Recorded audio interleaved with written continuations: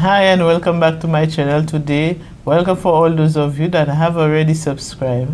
Welcome for all those of you that have been watching me, that have been following me on my channel. So today I will be giving a testimony about a mysterious invitation. Someone that invited me but didn't explain to me where he was taking me to. So today, how are you doing? Hope everything is fine with you. Be blessed, be strong no matter what you might be going through. Remember, God is love. He will take care of you.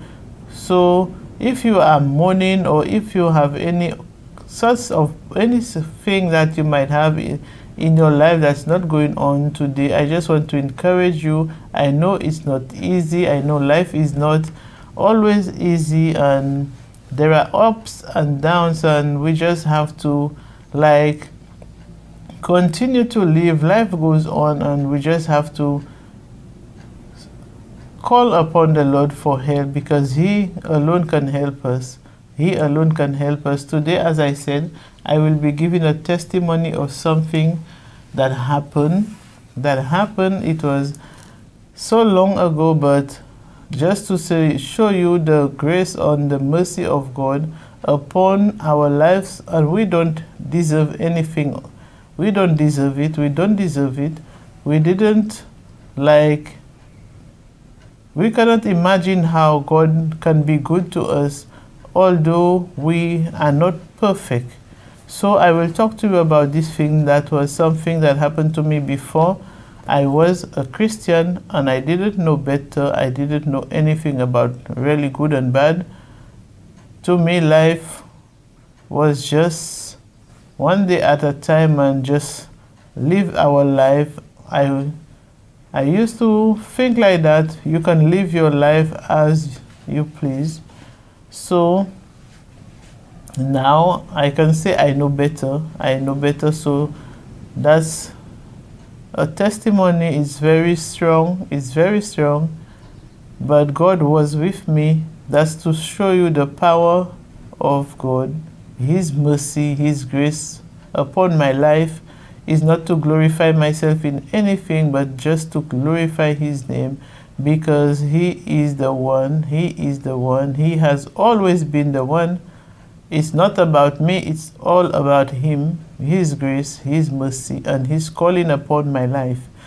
So today I want to share with you that mysterious invitation. It was one day.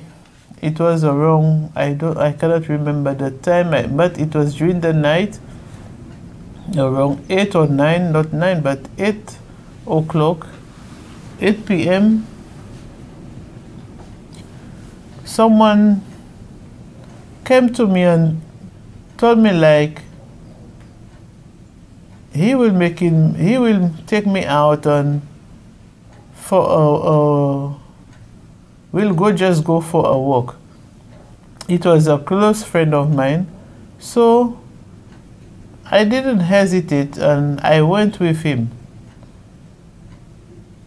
When we arrived where he was taking me to, I was surprised. I didn't expect to be going in a place like that. I never thought of that. But it was a place that they had voodoo dance.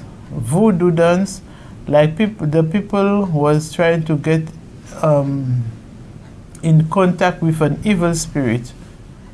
So when I arrived at that place, I didn't go close to them. I just stayed back, and I say, "What's that? So why did you take me there?" I couldn't understand, because these people, they were Haitian people, and I think there are a season or once a year. I don't know how it works. I don't know nothing about it.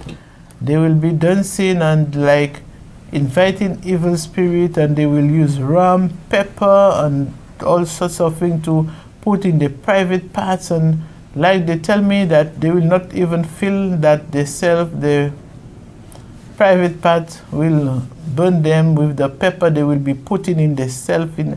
So when I arrived, I didn't go close. So I said, "What's that? Why did you take me here?" I cannot understand. So I stayed back all alone. I didn't go with them, but I was praying. As I said, as a young child, I used to read Psalms 91 and 23. So I started to pray. Although I was living in a fornication life, I was living in fornication, but I always kept on praying each and every day, because to me that was natural. I was living a natural life. You don't have to judge me or say who tell you that God was with you. You don't know God. You don't know his power and his love and mercy on someone's life. So don't judge, just listen. And if you don't want to listen, you don't have to listen to me. You don't have to listen to my story or to my testimonies. So I'm not being rude or anything. You can make a choice if to listen or not. So I will continue what I was saying. That person took me to that place, but I started to pray. I started to pray. I started to repeat Psalms 91, Psalms 23, Psalms 9.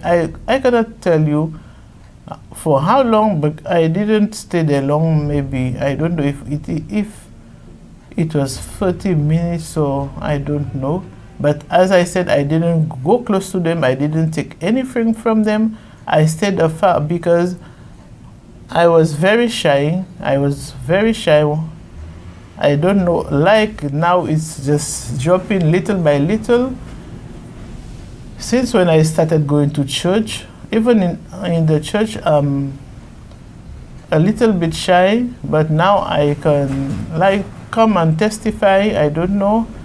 God has started something in me, but at that time when I used to go out or any place, even in a party, I used to stay back and be in my corner, just being there by myself, and people will say, but what's wrong with her? Why is she so? She's not even coming. But to me that was I just couldn't be with others and feeling myself comfortable if it's not people that I knew or grew up with. It was like it was very difficult for me. So when I saw that, I stayed back, as I said, and I started praying and praying and praying and praying.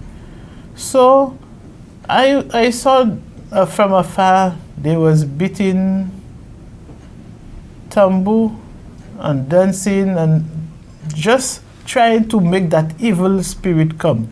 So I was saying to myself, what is going on? What is that type of thing? What is going on?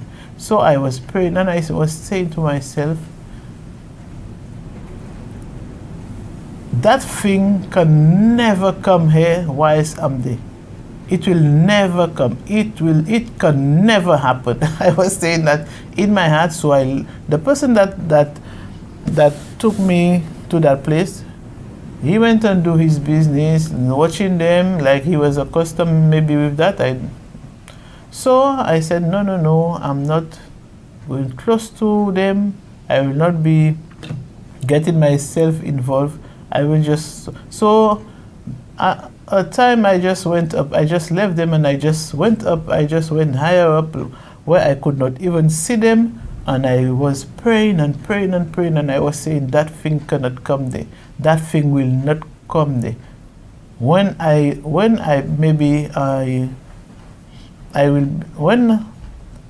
what I was saying, like, whilst I'm there, you can never come. You will never come. That thing will never come. That's what I can remember I was saying, and I was saying it with so much faith. I said, you will never come there. You all can wait and you all can sweat and you all can do whatever that you all want, but that thing will not come there. And I kept on praying and praying and praying, and everybody taking their turns and beating tambour and do all sorts of things. But I was saying, you all will sweat and sweat and sweat, but that thing will not come. While someday it will not come. I don't know why. I don't know why I was saying that. I don't know why. So after a good time, I don't know if if it was, excuse me, around 40 minutes or what. I cannot remember. If it was 1 hour, I cannot say. But the only thing I can remember, that thing didn't come. And they were saying, oh, it will not come, it's not coming, it's not coming, there is a problem, it's not coming, it will not come, it will not come. They were talking, they were saying that it will not come, and everybody was beating the tambour, taking turns and doing that, and that one maybe can do it better. All of them may be possessed, was maybe possessed with evil spirit, or have their own thing. They know how to beat that thing to make that evil spirit appear. So I was saying in my, you all can do whatever you all want, but that spirit will not come there. So after a good while, we left that place. But before we left, I was sweating, I was sweating like it was a heavy work for me. Although I was just praying and just not even really praying, but just saying Psalms 91, Psalms 91, Psalms 91, Psalms 23, Psalms 91, Psalms 23. That's how I used to say it always. Psalms 23, Psalms 91, Psalms 23, Psalms 91. One don't go without another. I always used to say 23 and 91. After 23, 91, 23, 91, 23, 91. So that's all I did. After when we left, I was saying to myself, but I was sweating. I was saying to myself, now I'm gone. I don't know what will happen, but I know it didn't came. That thing, that evil spirit, that devil didn't came. So the next day, I think someone told the friend that took me to that place, you know what happened? Maybe you left a little bit too early. You know what happened? That thing came, I think about 5 minutes after you left. That thing, the evil spirit came. They have a name for it, but I don't know. It came like it was an evil spirit that was coming from Haiti to meet them, like the thing of, like, I don't know, something like in their country that night they was making, I think, a party for it or whatever, I don't know, a celebration, I don't know. So it didn't came. So the next day they told him, you know, that thing after you left, it didn't even take 5 minutes and it came, maybe you left too early. And when he told me that, I was saying to myself, you could stay until tomorrow, it would not come. It would not come. So that's what I wanted to share with you.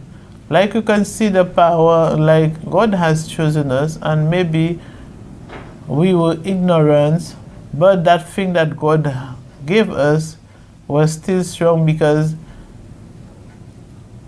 as he said, I will be always saying that in the book of Jeremiah, the Lord said to Jeremiah, before you was formed in your mother's womb, I knew you, and he had already made him a prophet of the nation. And I said to myself, I will be always taking that for myself, because before I was in my mother's womb, conceive and get out of the belly, as the Lord is saying, I was already chosen by him. And although I was living in ignorance, I didn't know what powers I had or what the Lord wanted to do with me or to show me, or I still, up to now, I know I haven't do what the Lord is asking of me. Like you just want sometimes to, you are holding yourself back, or sometimes you're going to a church and you don't get maybe enough support, or you don't have enough insurance in yourself. I will say that I think it's me the problem. I am the problem, because like you want to limit what the Lord wants to do with you. I just have to learn how to let God do what he have to do with me. So that's what I wanted to share with you today. And to God be the glory. I know the Lord of Jacob, the God of Moses, He is a good God. He is real. He is real, people. He is real. He is real. He has done so many great things for me, and I will be sharing with you. So that's the end of my testimony about the mysterious invitation. Until next time, have a blessed day, be blessed and stay blessed. Bye bye.